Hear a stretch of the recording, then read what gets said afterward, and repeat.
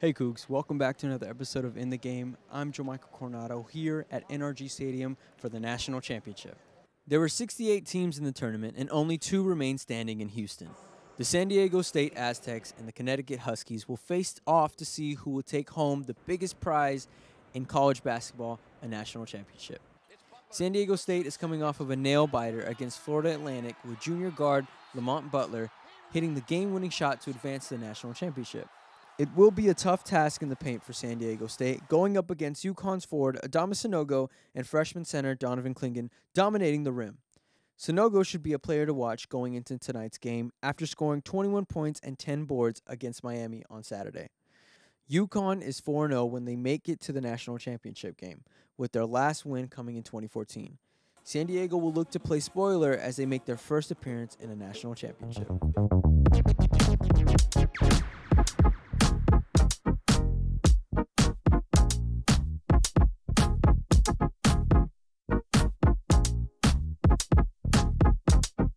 Both teams got off to a hot start in the first half. San Diego's guard Lamont Butler would set the tone by hitting a 3 to open the game. Despite a few turnovers from the Huskies, they were able to find a rhythm towards the 10-minute mark, hitting a couple shots and dominating the paint with forward Adama Sanogo. The junior forward had 7 points and 6 rebounds going into the half. Despite a good defensive effort from the Aztecs, San Diego went 3 for 11 from 3. UConn would close out the first half strong by leading 36 to 24. It was a lot of the same in the second, with UConn continuing to have its way with the Aztecs' defense. San Diego's forward, Keyshawn Johnson, scored 14 points, trying to keep the Aztecs' hopes alive by bringing the score to 5 points at the 5-minute mark. But forward Adama Sanogo and guard Tristan Newton would be too much for the Aztecs.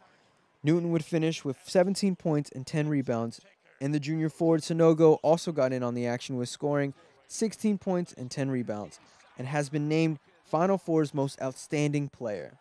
The Huskies would go on to beat the Aztecs 76 to 59. This is UConn's 5th national championship in 5 years with 3 different coaches, and it is only the second time a number 4 seed has won a national championship. It was a great finish to cap off a dominant tournament run for the Huskies. Well, there you have it, Cougs. That's another episode of In the Game. I'm JoeMichael Coronado, and we'll see you next time.